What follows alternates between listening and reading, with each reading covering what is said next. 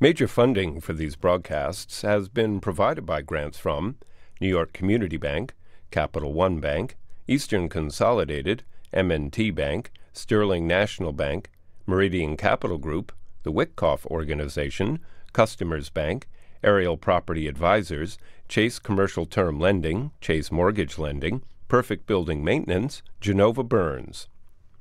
Additional funding has been provided by AKA Hotels, Corman Communities, AmTrust Title Insurance Company, AVR Realty Company, Bank of America, Merrill Lynch, Bank Leumi USA, Briarwood Organization, CBRE, Citizens Bank, Cohen Equities, Colliers International NYC, Collins Building Services, Connect One Bank, CPEX Real Estate Services, Dime Community Bank, Douglaston Development, Levine Builders, Flushing Bank, Friedman LLP, Handro Properties, Handler Real Estate Organization, HAP Investments, Hodges Ward Elliott Inc., Investors Bank, James D. Kuhn Real Estate Center at Syracuse University, Kilroy Architectural Windows, Madison Realty Capital, Matone Group, Mercantile Bank, New Banks, Newmark Grubb Knight Frank, Optimum Window Manufacturing Corp., People's United Bank, Polsonelli, Rosewood Realty Services, SJP Properties, Stonehenge Partners, TD Bank, Terra CRG, the Knackle Group at Cushman & Wakefield, Maring Goff Family Foundation, the Moynihan Group, and these friends.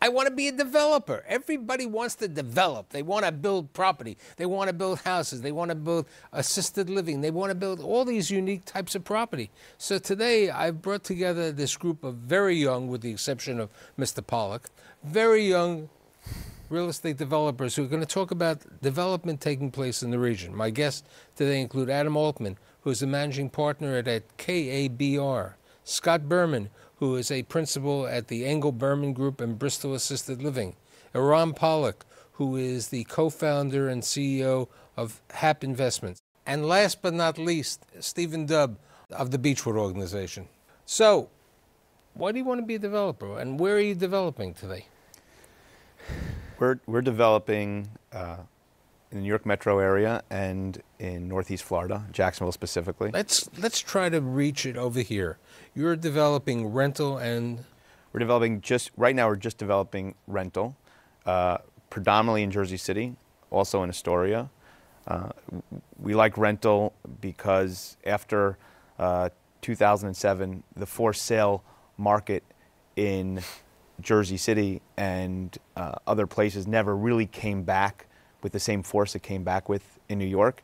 And with a rental property, you can own it long term. The financing from banks is terrific, and you can get a tremendous yield after you complete it. I have three other people here who spend more of their time in ownership in for sale units. Let's talk about what you're doing. Yep. So on the development side of things, we kind of have a two-pronged approach.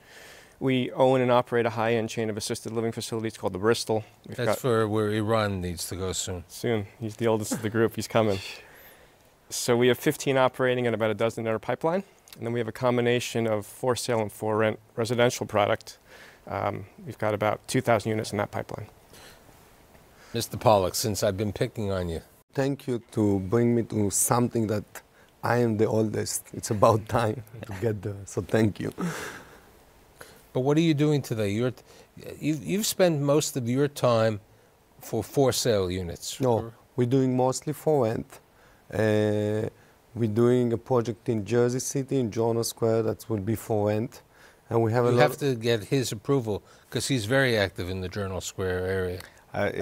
In my book, no problem. Yes, and we have a lot. I have a lot of projects in northern Manhattan, in East Harlem, in Washington Heights, all of them for rent. One project in northern Manhattan is condo, and then I have a project in Chelsea, in 28th Street. One building will be condo, and one building will be rent. And again, it's the same thing. I like the idea that you can own it. I like the idea that you are not so much attached to the market at a certain time when you finish the project or getting to finish the project. And in rental, you can rent. At one time, maybe for the older generation, one of the big items is that people wanted to own their own home. Okay, that was the American dream, for baby boomers and the circumstance. And that's what I'm seeing from Scott and from Stephen, okay, the American dream. So you're building a lot of homes, mostly for sale. Mostly for sale. We're building 2 rental projects right now that total about 350 rental units, but most of what we do is for sale. We build everywhere from the Rockaways across Long Island to Southampton, and we do all types of product and pricing, so anywhere from the low 400s to over $3 million. So who's the purchaser for your developments from the low 400s to the 800? I mean, what is the profile of a purchaser in a Beechwood or in an Engel Burman residential? In the 4s and 5s, it's first-time home buyers or buyers who have aged out of their homes, have been in homes for 20, 30, 40 years and want to scale down. So they're leaving their homes and moving into condominium communities. But at that price level, we get a lot of first-time home buyers. Generally, they're moving out of the city or they're moving out of rental apartments in Long Island to their first home.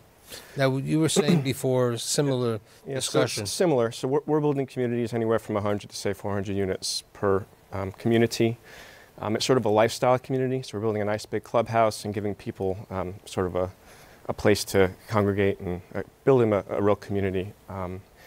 And what we do is we come into markets and we like to undercut the single-family home market by about 15, 20% and find that people, because of that, are willing to make a lateral move. Now, there's this discussion of the 40 in Meadowbrook, which is 48, but in the other developments, and then we're going to get to something over there, of the over 55. Let's discuss that, why you build over 55, what's the benefit to the consumer, and what's the benefits to the developer? So honestly, the real issue is the approval process in suburbia is very difficult. Getting through the various municipalities, getting through the health department, all the various agencies you have to get through in order to get a project in the ground can be extremely difficult. Typically, when you're age restricted, it alleviates some of the concerns from the community, burden on the schools, et cetera, and that's can help you to fast track a project. So our preference usually is to go market if we can, but usually it's not the case. Everything Scott said's 100% correct, but there's a market for it because Long Island's Nassau and Suffolk, they're 2 aging markets. A lot of the wealth is concentrated in the 55 and older demographic, and those are people who, like I said, have been in homes for decades and are aging out of their homes and want to move into a maintenance-free product. So when we get new projects approved and they're 55 and over, there's a lot of demand for it because people want to move out of their houses and change lifestyles. What's the profile of the people who are renting and the people who are buying in your developments? I think it's very mixed. I'm seeing small families with 1 kids renting in northern Manhattan. I'm seeing people that were growing in the neighborhoods and stay renting in northern Manhattan. I see young students from all of the universities. So it's a very mixed population. Let's talk about what you're doing in Astoria. Sure. And then Brooklyn in the other section. Sure.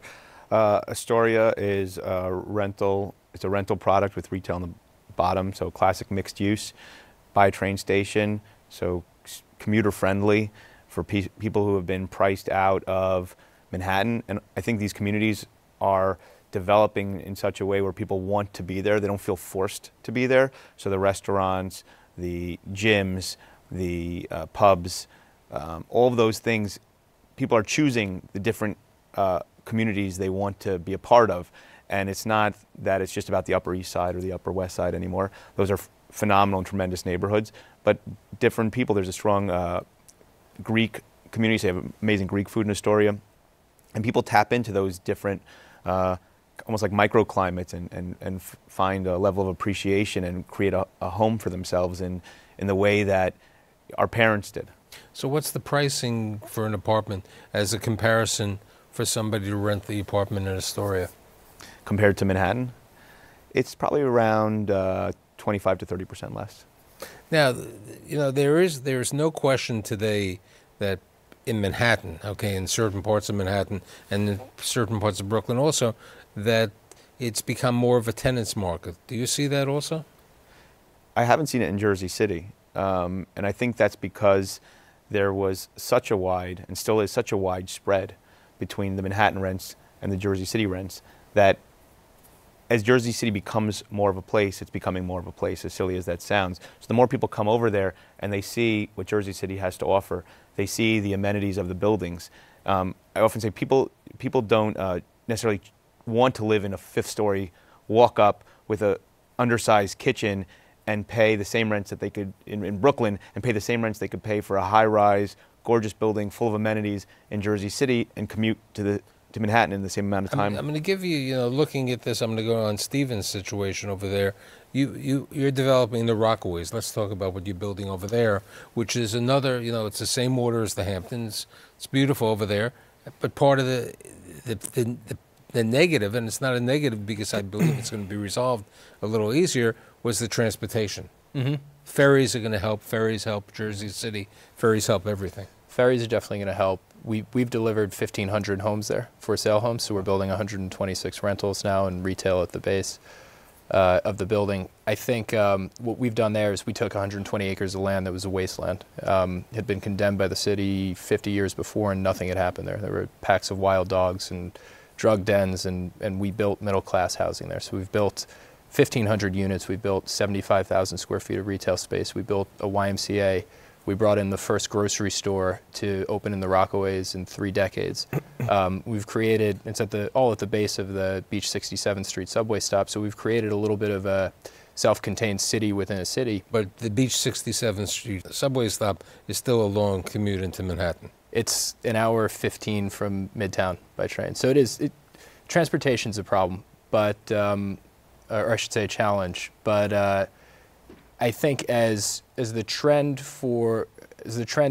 has gone away from working in central business districts and people are able to work from home, and we've provided a nice product that just wasn't available before in the Rockaways, people have come down there. And if you go to Rockaway in the summer, not just Arvern where we're building, but if you go to other parts of Rockaway, there's a renaissance going on there. If you live in Brooklyn and you're in your 20s or 30s, and you can afford to head out to the Hamptons or head out to Long Island, you're going to hang out in Rockaway.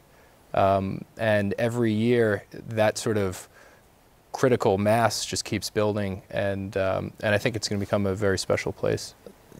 You know, there is an aging baby boomer population, which is the assisted living. I mean, the Bristol is what, about 15 years old now? So company was founded about 15 years ago, and we've got 15 operating properties right now. People, when they hear assisted living, they have a misnomer of what assisted living is. It's basically a rental building, and we provide assistance with what we call activities of daily living. So bathing, dressing, toileting, medication management. So people who need a little bit of extra assistance from day to day with certain things. But you're really a hotel. Essentially, in many extended aspects, stay hotel. You're an for extended seniors. stay. Yeah. You're month to month. Yep. Are they long-term leases or are they month to month? They're yearly leases, which you can get out of at any time. If God forbid you have to move on. So that's how we restructure it. So where are the opportunities today for developers? And I'm putting this in a twofold question. Prior to the show in the green room, I was asking about banks, okay, because the banks have new regulations that they have to meet over there. Also, the banks are a little worried about what's happening. You know, new presidency, new mayor, new county executives, and other situation over there. How are you seeing banks providing financing today towards all of your properties? We are still having a a relatively easy time getting loans on our properties. I think banks are looking for developers and sponsors who they have a pre-existing relationship with, who they've had success with, who has a strong balance sheet, and who can come through. We had one bank tell us the other day they have 10 construction loans out there, and we are the only loan that has come in on time and in budget. And to us, that was, in one sense, a tremendous compliment, but in the other sense, it makes you wonder about some of the people who are acting as developers out there. I will say, when I look at this panel, you asked a question about competition, and one of the nice things about this group when we're talking in the green room is none of us directly compete. Everyone found a niche within the development world to find success and create their own. Right, it's not killing each other, but that's why the four of you were selected to be here together. Right. I think the biggest challenge for a young developer is the fact that banks really are risk adverse today as opposed to 2006, 2007, and also the amount of leverage that they were giving. You know, it's on the for sale side, it's just gotten tougher and tougher every year. It's a little easier on rental product, but nobody has an appetite for risk, and nobody wants to deal with the regulators. I hate to say, it's not worth the risk reward of doing a construction loan on a development where it's an unproven person without deep pockets over there in the situation. Yeah, we're told constantly that we're even being considered for loans because of our track record and who we are. So I can't imagine what it would be like to not have a track record and not have a balance sheet. But you used to be able to go out to banks and get different terms on the same deal depending on how they viewed the risk. And everything's become so much more commoditized because they're getting chiseled down by regulators who are told from Washington or wherever, this is what a construction loan should look like, and this is the amount of leverage. I think one of the biggest problems that happened was the change in the acceptance and the value of the land. Okay, if you bought the land a number of years ago at a lower basis and you're trying to get credit for it at a higher basis, the bank has to take it back at the original basis because of the situation over there. Basel III and HVCRE have been a nightmare for us. How about you? That was for us the biggest advantage because we came 2010 and 11, bought very, very cheap. 11, 12, started to build 2013, 2014, 2014, and we couldn't get that imputed equity on the land. But I think it's about creativity, especially if you are new. I'm new here in New York, and I don't have a track record of many, many years. So it's about creativity. There is a lot of money all over the world that looking to invest here in New York. If it's from Europe or Israel or Japan or China, EB5, there is a lot of ways to finance a project, and you need to find your way. Let's talk about alternative financing. Let's explain to my audience, what is EB5 financing? You've used EB5, you've evaluated, you're thinking about it, and it really doesn't work too well for sale. I'm far from an EB5 expert, but it's basically a program by which you are going to create, a foreign investor is going to invest in your project. Their investment is going to, in an area deemed within a certain area of need, and it's going to create a certain number of jobs. And basically in return for the creation of those jobs and the economic impact it will have on that area, they are entered into a visa process. Right, and the visa process basically is, I think it's $500,000 today, but it's going to possibly be $1 million. For that $1 million, that investor has the right to come to America when the project is completed that you're working on, and under circumstances over there. Correct. Now, what it's doing is allowing a developer who's only received a certain portion as the underlying layer to increase the amount of leverage over there. Well, I mean, some of the jobs that are being built with EB5 dollars, they employ a tremendous, they're union built. They create literally thousands of jobs. These projects would not have gotten built or considered otherwise. And it's creating a huge economic impact, and it has the multiplier effect in those areas where these jobs are taking place. Now, have you evaluated it for? You've done something unique, I think, in your assisted living. Yeah, the first 7 assisted living projects we did, we financed them with tax-exempt bonds. So we went to the local industrial development agency, and based on job creation, we got an inducement to float these tax Similar exempt to the bonds. EB5. And Very similar. And at the time, it was high leverage, and it was a reasonable rate, and it worked really well for us. And But today, with where rates are, we've been using conventional financing. even for the assisted living. And so you're getting construction financing for the initial project, and then when it's stabilized, you're going. It's a program, so it's acquisition and construction financing, and it stays as a permanent. For what, 25 years? No, it's typically we take the deals out with agency financing after 5 or 6 years. Okay, so it goes to the agency. Now you've taken alternative financing. Yes. Which many people have said. I had a person a couple of months ago from the Carlyle Group who was on the opposite side of the transaction, who doesn't provide alternative financing, but they were very happy to use alternative financing. Why are you happy to use alternative financing as opposed to bank financing? Again, I'm new here, and I don't have that track record that a bank want to see. That's one thing. The other thing is it's faster sometimes, and it's a more efficient process, and you can start faster, finish faster, and there is advantage to that also. And even though, and people fail to look at it, it may be expensive, but it's less expensive than putting in an investor as your partner in the transaction. Where have you been getting your type of financing? Traditional from banks? Yeah, we've been able to figure it out. It constantly gets harder. We used to be able to figure out home building deals and lever them to about 90% of total costs. Because you were able to structure them in ways that they were less risky for the banks. We still structure the deals in the same way, but the leverage has gone down to the high 70s or low 80s. And we're a company that functions entirely with our own money. We don't have partners. We don't have investors. And so the difference of that lower leverage and being told you've got to put it up front so as not to violate HVCRE makes things tougher. Let's talk about one of the buzzwords today, be it New York City, be it Long Island, be it New Jersey, is the term transit-oriented communities.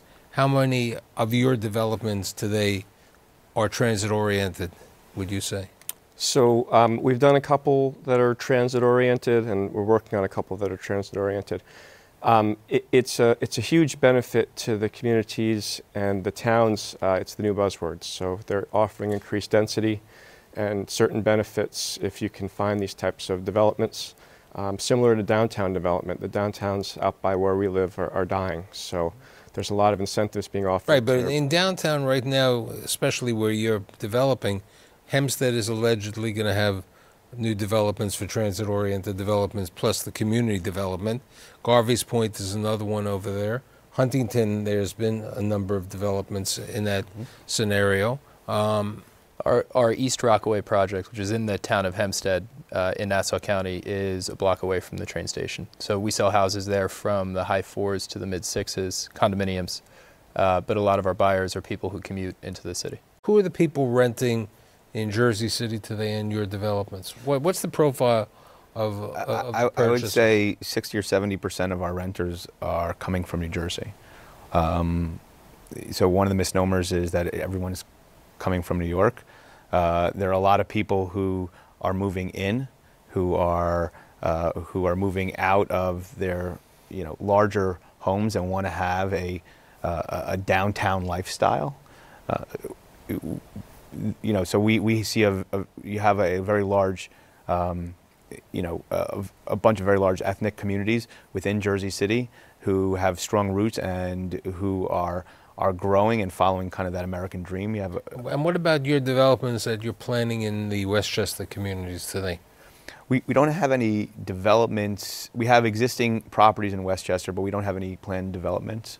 And who are the tenants in Westchester? In our Westchester properties, we have a mix of medical and lawyers, and we have some government agencies, kind of standard fare. So now I'll bring out a question which created a little controversy when I brought this out a couple of months ago at a seminar. What's your thoughts about the concept of the co-living approach for residential development and so on? So I think everything evolves, We've seen how transportation has evolved with Uber, how eyeglasses have evolved with Warby Parker, right? And I think the way people live and interact with each other is also evolving, and people need less space, they need more amenities. So there's absolutely a place for a co-living. I think it's going to be... But can we have co-living? You see, my concept is that when people left college and would move into an apartment in a 5-story walk-up, they had co-living. It wasn't called WeWork or Cohabitat. Right. Okay, it was co-living. Okay, they take a bedroom and they pay a specific rent. My question today is the new co-living approach, because co-living has been around for 50 years. Okay, call it what it is. So now it's just curated, right? So you're paying for that curation. Correct. And for the same money, you get a nicer bed and a nicer set of So furniture. wait, but here's my point. I have 4 people here who are young, who are creative. How about the thoughts of going into a co-living concept? We're working on a project in Uniondale on the former A. Holly Patterson campus, which is owned by Nassau University Medical Center. And we're going to do 500 rental units. And one of the concepts is to create a central living area with bedrooms around it. So for people who are in graduate school, just graduated college, gives them an opportunity to rent a unit, a shared unit, until they can afford to have a place for themselves. So you're embracing, as one would say, the co-living. Now, I could see perhaps co-living in a portion of your room of apartments in the Rockaways, because, as you're saying, it's a lower cost alternative. Mm-hmm. And the fact that you have the subway at 67th Street, Mm-hmm. but I think, as I alluded before, ferries are very important, and they're planning the new ferry. There's a company called Common out there that also does co-living in the boroughs, and we've talked to them about taking a floor of the building to run a co-living, almost as like a master lease. And what about you? Have you thought of it? I'm not into it yet. No. So in general, I'd say, even though there are political events around the world and different changes, the residential development in the region continues to be positive. Mm-hmm. There's no question that the banks have put back a little bit, but if you're a successful or proven history, they're going to be there. And if not, as Eran said, the alternative lenders are providing a very important place, as well as the EB-5, and business is going to continue. So if I had my crystal ball, my crystal apple, I would say that 2017 looks good, and maybe in a couple of months you'll come back and give me your opinion later on. Sure. I'd like to thank Adam, Scott, Eran, and Stephen, and I'll see you next week.